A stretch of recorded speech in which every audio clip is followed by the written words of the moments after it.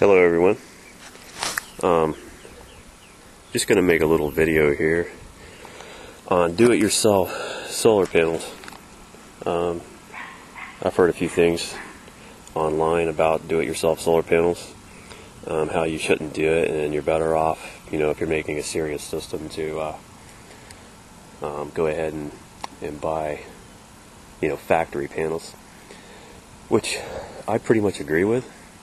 I made these all these solar panels. They are 41 inch by 41 inch, 12 volt, which they pretty much, if you read them with a multimeter, they put out around 20 in full sun, 20 volts at about average 7-8 amps. A lot of it depends on the cells that you choose. These cells right here, these 6x6 cells are your best bet. The square ones, I don't know the exact name. They're polycrystalline though, they're not monocrystalline. That's what you want to get. They put out the best, and I've tested a few like these monos here. This panel right here puts out, there's 36 cells in here. It puts out I'd say almost a full amp less. I got two of these. There's one down there too.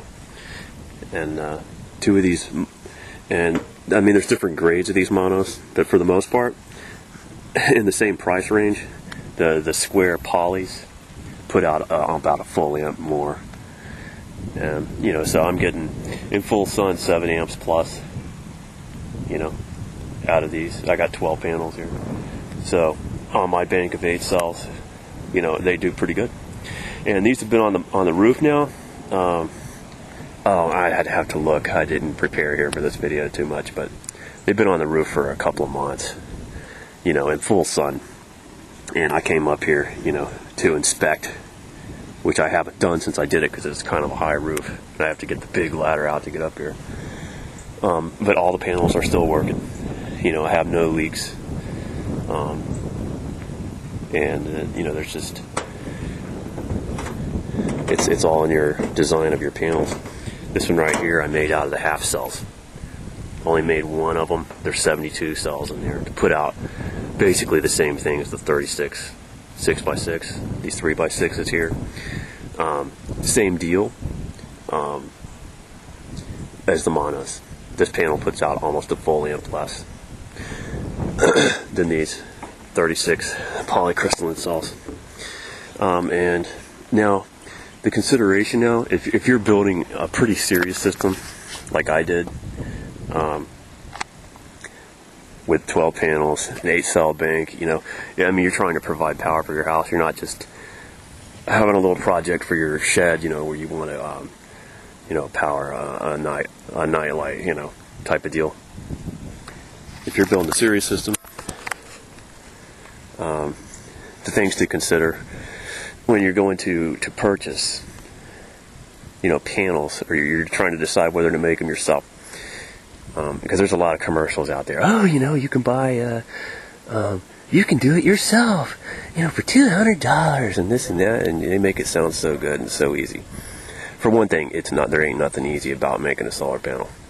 It's tedious work. It's really hard, and it's time consuming. And another thing is you have to be pretty well educated and versed in electronics and electrical, because you need to understand about how wire sizes, solder connections. You need to fully comprehend and understand electrical if you want a performance panel. Just slapping it together, not really understanding how things affect things, you're going to wind up with something that ain't going to perform very good. And the main consideration now is the construction quality if you're making do-it-yourself. And there is correct ways of doing things, the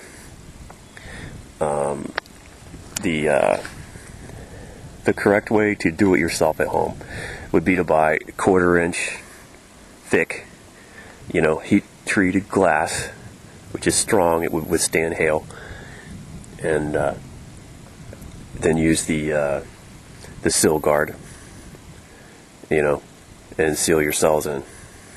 And if you use the proper wiring and tabbing wire, you know, and everything, and you got a proper frame and everything, you can turn out a pretty high quality panel. The problem with that is, with that approach, is it kind of defeats the purpose.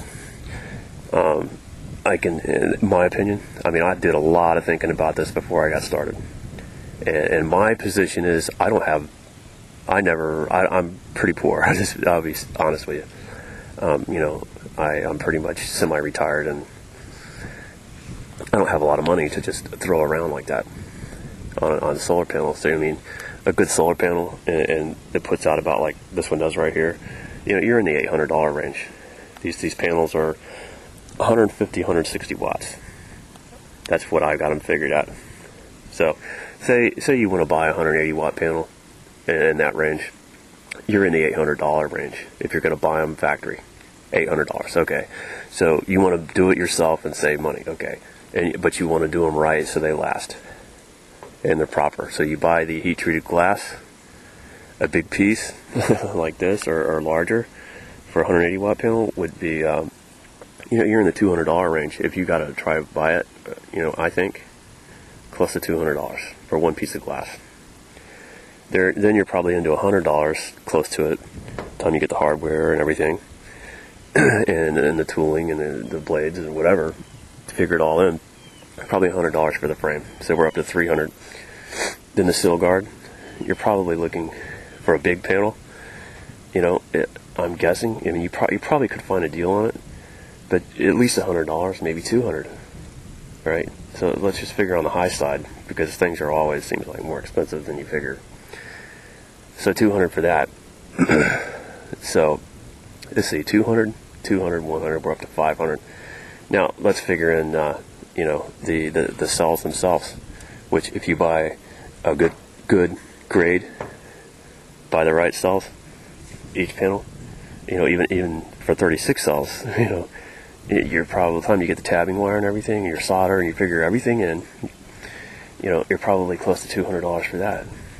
So what are we at now? $700? You know?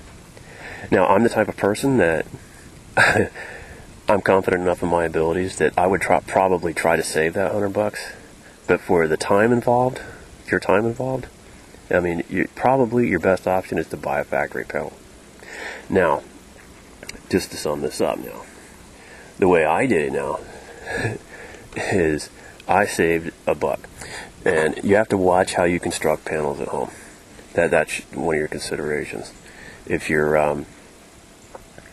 want your panels to last, and you don't want to create a hazard either. The big problem that you see online with people building solar panels is that they're using stuff like wood, plastic, and stuff like that. These panels get red hot. They seriously get hot on the sun, out in the sun, and it'll break down most stuff. It could even create a fire hazard on your roof. And pretty much, if you use wood or plastic, it's going to break down in short order. And it will just wind up, air will wind up penetrating it. You'll get bugs, they'll fog up. And like I said, I came up here and I inspected my method now, and that's why I'm putting this video out, because I think I got a system that is at least going to work pretty good for a while. And the way I did it now is I used 2 pieces of glass. I mean, I documented it in my other videos, how I put them together. But as you can see, I mean, things are looking pretty good. Pretty good. And it's a double pane system. I use thin glass, and that's the main drawback to my system. It's got glass on the front, and then it's sandwiched with glass from the back. And it's pretty cheap glass. I got 5 sheets of this 40 by 40 glass, which fits 36 cells perfectly. You know, 5 sheets of it for at doitbest.com for, I think it was 120. And the guy at Do It Best, they pretty much ship to the store that's closest to you. They ship pretty much all over, but they shipped to my local hardware store. the guy at the hardware store told me you could get it for 80 bucks. So for 80 bucks, you pretty much got enough to do 2.5 panels for 80 bucks. Big savings. No Silicone involved. I use Silicone in between to like laminate the glass together. And the trick is, don't get the Silicone on the cells. Don't put your Silicone all over. Don't put it on the cells. Put it one way. It's all documented in my other videos if you want to check it out. This method works. You can see my panels are doing fine. They're sealed. So far, I mean, I could do another update here in a year, and we'll see if they're still doing great. But I've had no failures.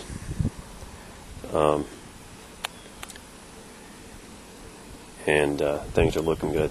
This is one of my first ones that I did when I was still learning, still experimenting with how to do this. And you can see, I don't know how clearly you can see it, but you can see where I got the Silicone actually on the cells. See that? See how it kind of mucked them up? You don't want Silicone all over the place. And you want that Silicone to be able to cure inside before you completely seal it around the edge. But as I said, it's all documented. I put each one of these panels out for an estimated 170 bucks a piece. Like I said, they're 150, 160 watts. So it's like $1 a watt, right? I don't think that's too bad. Not too bad at all. And I'm highly satisfied. They really put out good. I mean, it keeps my 8-cell bank with these 12 panels.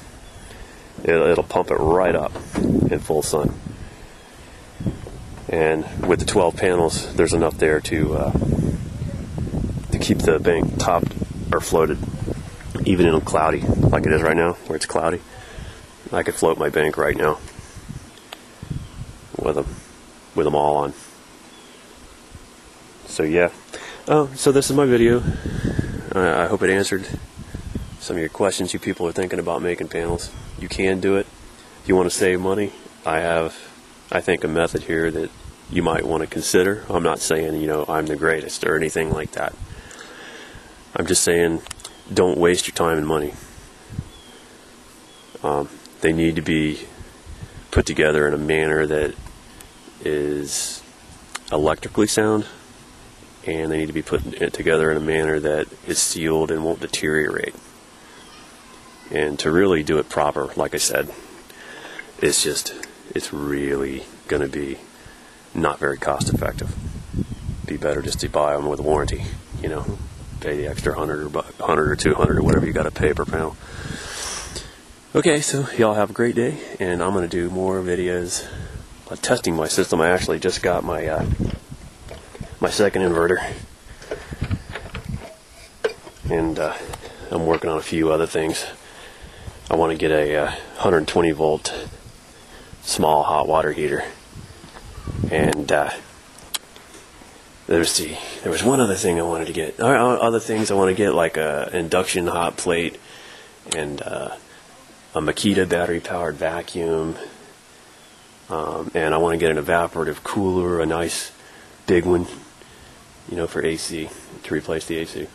So I'm working on getting my system completed to where I'm really am not afraid to just turn that main switch off, the main circuit breaker, and just live on it.